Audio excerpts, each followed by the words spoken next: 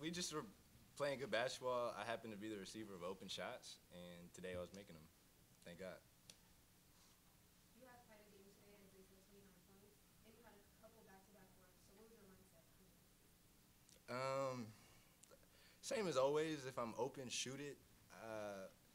My whole team, the coaching staff, they empower me. Like when I'm open to shoot it, and I really think about it.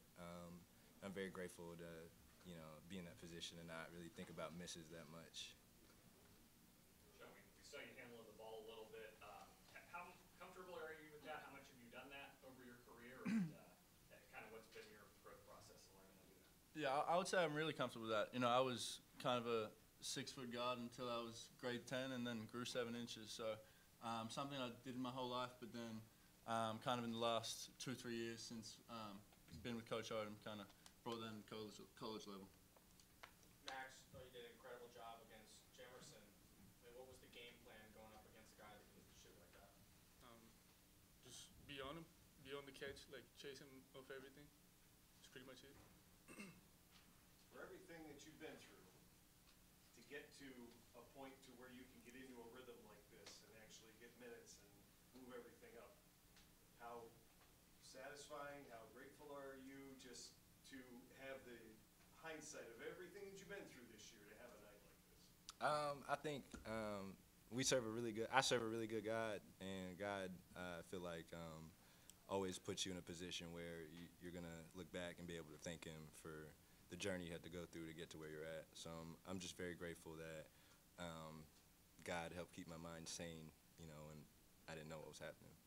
Is it difficult at all for you guys to get into your own rhythm when the other team is kind of scuffling as much as they were tonight?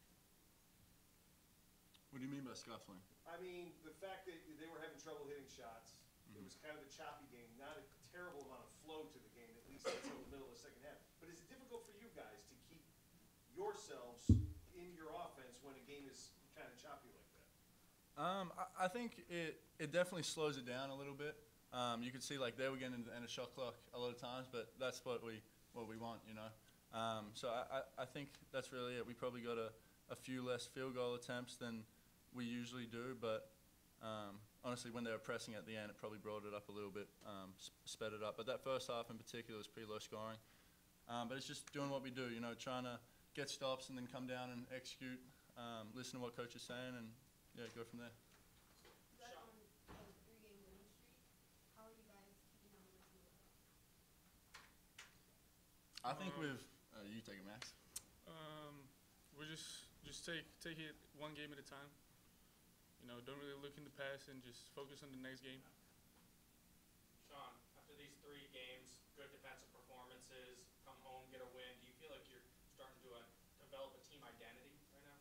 Yeah. I would say after that George Washington loss, we were kind of separated a little bit, and then we had a long talk together, and ever since, just the communication and vibes on the court have been totally different. Tighter huddles, just they're there for each other more. So I think that's really translating onto the court. Did you feel like this was one of the most complete performances of the season on both ends of the floor?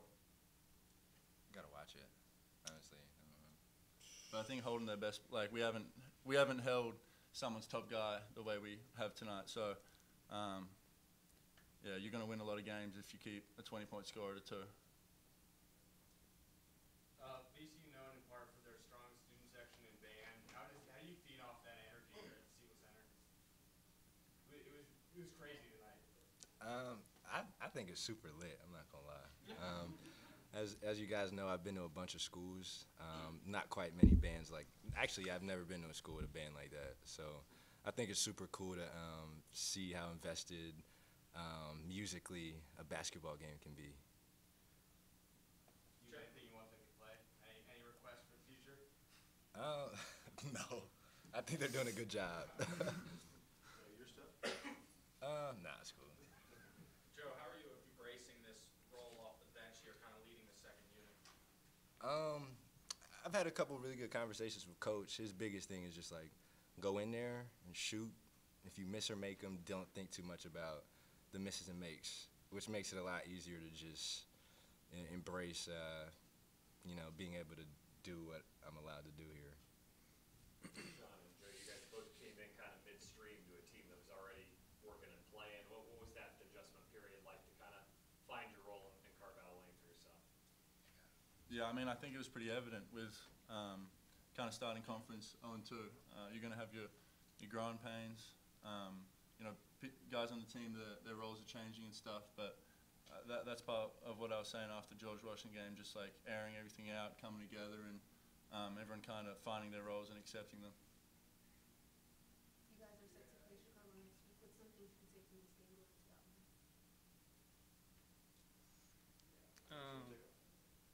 So Max, you want to take it? Yeah. Just the momentum, you know, the energy in the Seagull. You know, the first 2 games didn't go as like we wanted to or how everyone wanted to, but it's nice to just have a first win in the Seagull like that in that way as well. So just carry over the energy and the momentum and just focus on the little things. Toby, 3 blocks, Firm, 2 blocks. They've been great rim protectors all year. How does that help out everyone else defensively? It's great. You know,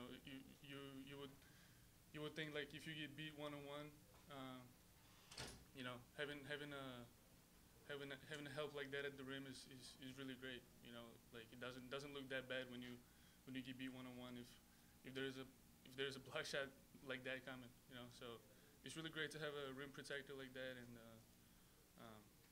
yeah, that's that.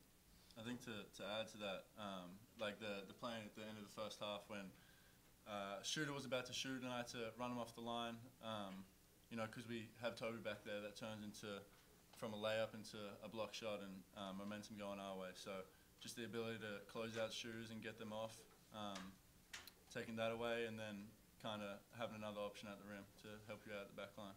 Was that a finger wag from Toby? I think it was, yeah. That was fun. Walk us through the moment when Connor checks in. It seemed like everyone was pretty excited for him. Yeah. I mean, he hasn't been able to play, so it was cool to see him check into a game, even if it was only for like a minute. And he's been really excited for it. So I think we have one of those teams where everyone is excited for everyone else. So it's just, we're all really happy to see him out there. Sean. First half was kind of choppy. Again, not a lot of flow to it. Max, you had a 3 right before half. What did that do for you guys going into the break?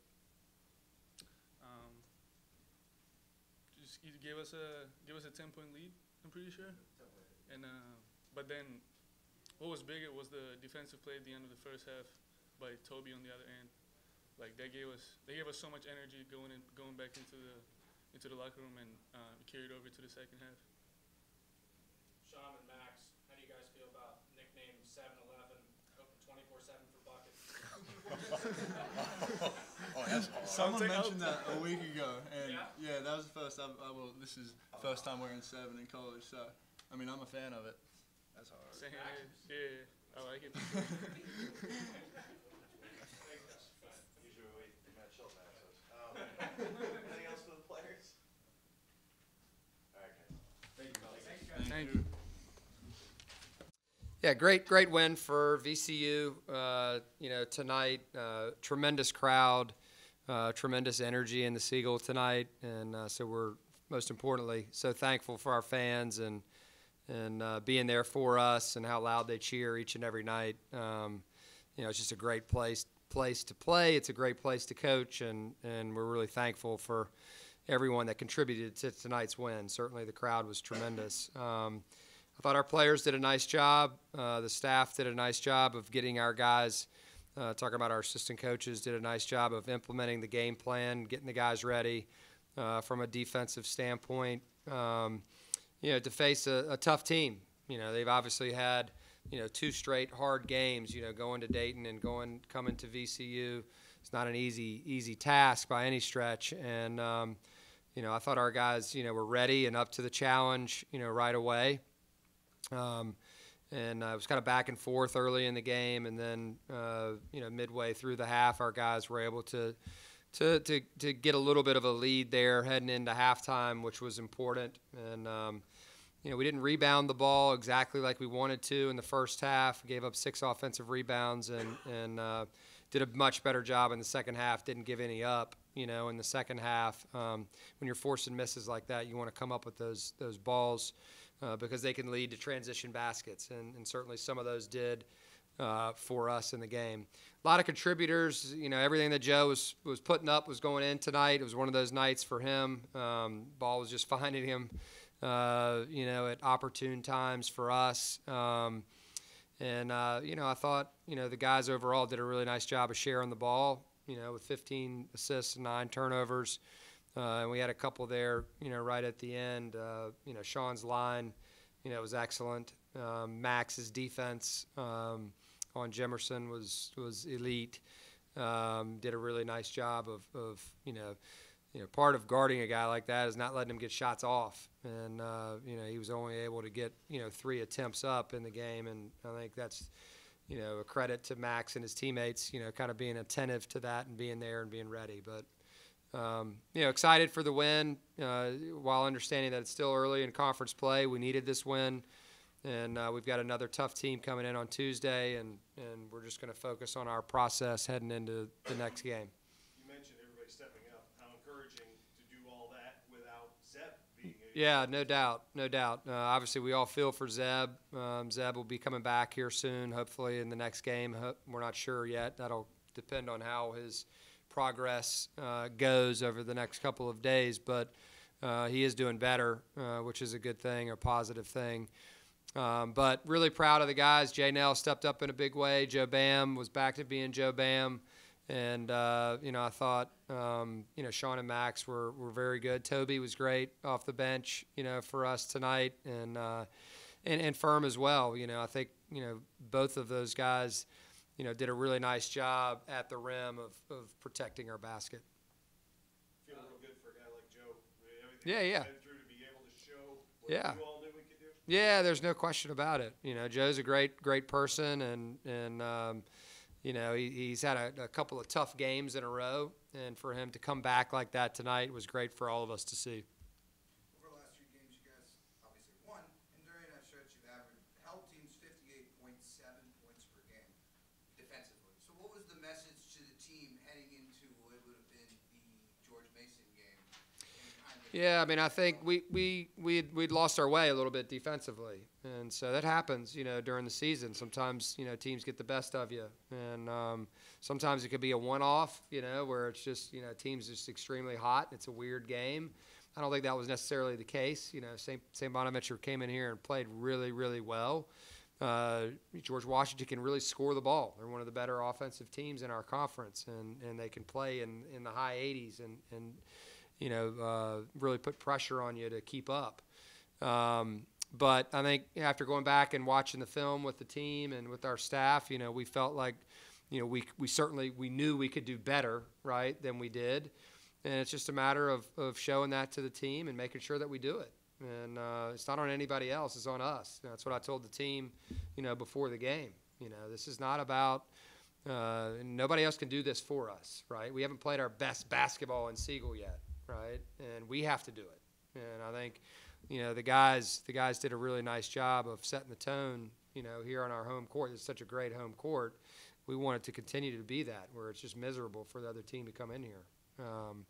But defense is a big part of that, right? And, I think our guys committed to one another that, we might lose, but it's not going to be because we're not defending and not trying to give the best possible effort and connected effort on that side of the ball.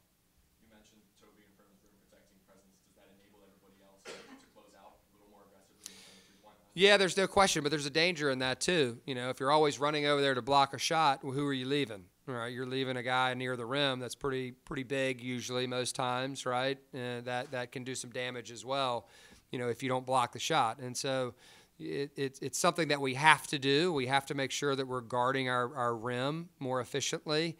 And Toby certainly is a big part of that. Firm's a big part of that. When we get in those emergency situations where the ball is at the rim. And sometimes we were waiting.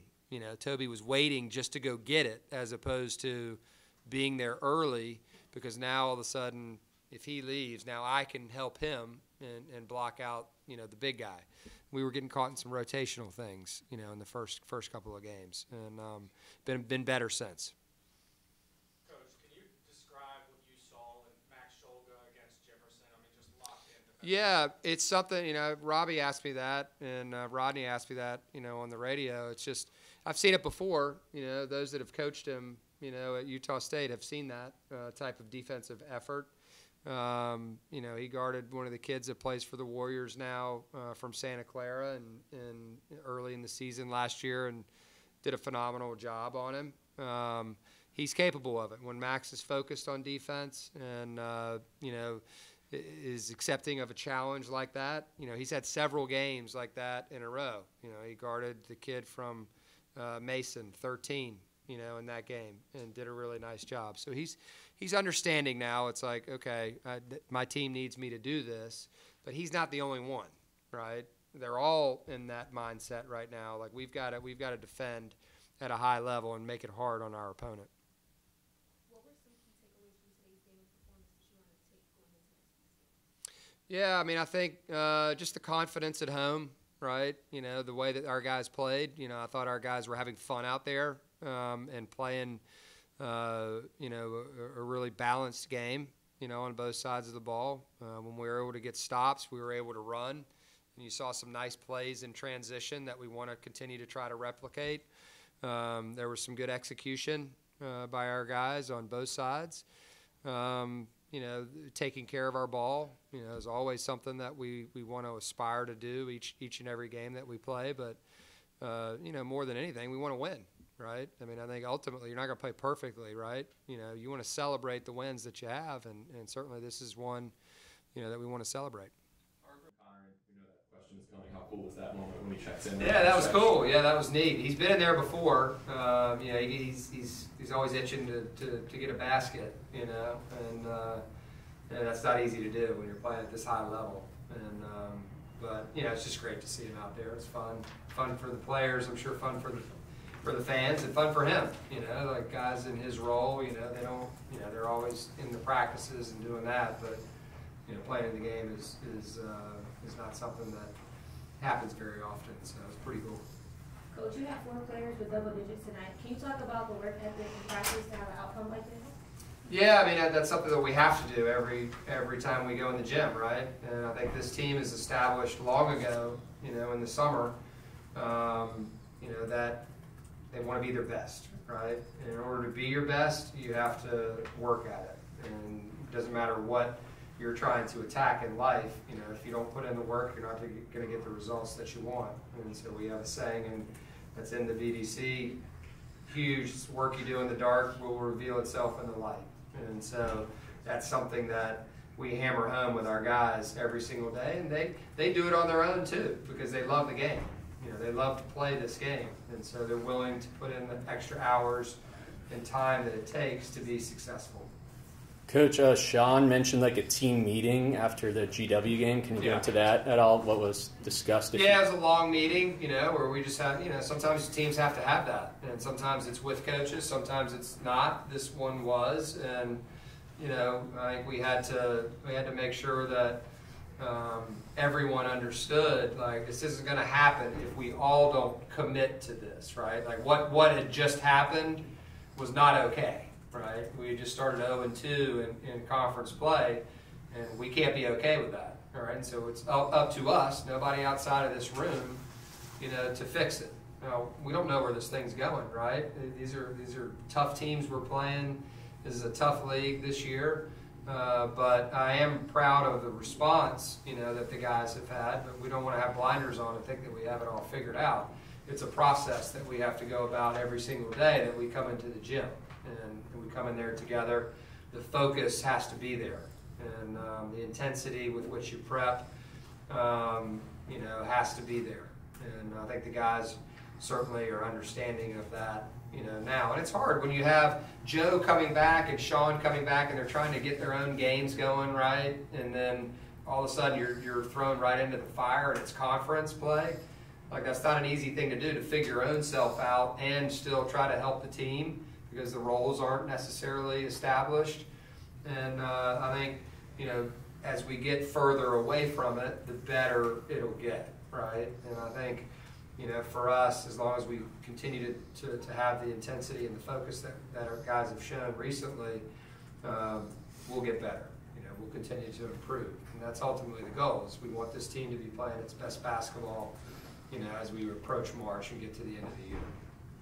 Coach, it feels like you guys are starting to develop an identity on the defensive end. How would you kind of describe the team's identity right now? Yeah, we want to swarm, I think that's something that we want to do in the half court, we want to force hard shots, we want to protect our rim, and I think you saw that tonight. There was certainly evidence of that, when we've been at our best. And then we're not a team that leaks threes, go in the non-conference, the three-point percentage for our opponents was at 29. Well, obviously, the first two games, it wasn't there, right? I think it was 54, and I can't remember exactly what GW shot, but it was a high number. And so, not something that we're going to be okay with, right? And that hadn't been who we were so far this season. And so, I think, defending the three is always going to be, a huge thing in college basketball because teams use it. It's just something that you have to pay attention to.